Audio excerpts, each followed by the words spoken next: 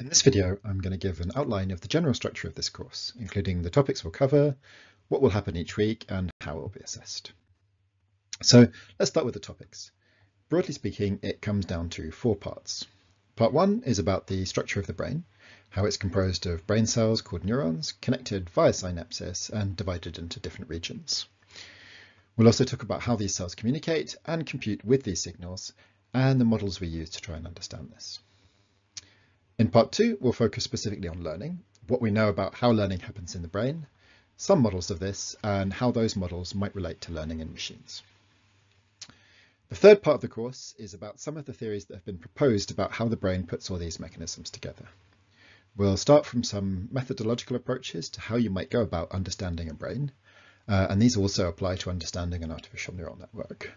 And then we'll look at some theories of how the brain might be solving some particular sorts of tasks. In the final part, we'll discuss prospects for the future.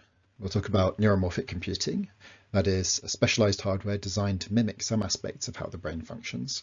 And we'll also talk about some more recent developments in neuroscience that we still don't quite know what to make of. The course uses a flipped classroom approach. That means that rather than sit down and listen to me talk for a couple of hours each week and then go off and try to understand the material on your own, we flip that. Each week you watch a series of short videos like this one that cover the essential material, and you might also want to do some extra reading around these topics. Then in our scheduled class time, you'll work in small groups doing coding-based exercises, and we will be around to support you more interactively in that. You can also continue after the scheduled time if you don't finish or if you want to take it further.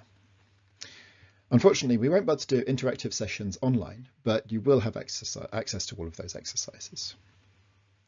And finally, there'll be a discussion group on Teams if you're at Imperial or on Discord otherwise.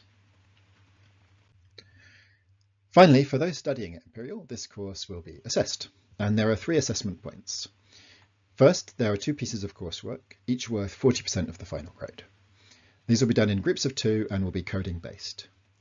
We'd encourage you to use Python notebooks, and the easiest way to do so is to use Google Colab, which we will set up for you with 0 installation required.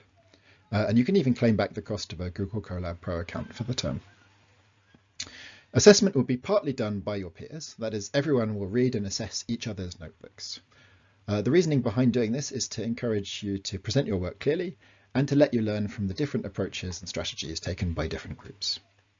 We'll make a detailed guide available when you're given the first coursework assignment. And the third and final assessment point is an online multiple choice quiz at the end of the term worth 20% of the total mark.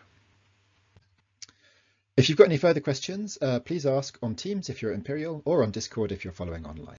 And I hope you'll enjoy the course.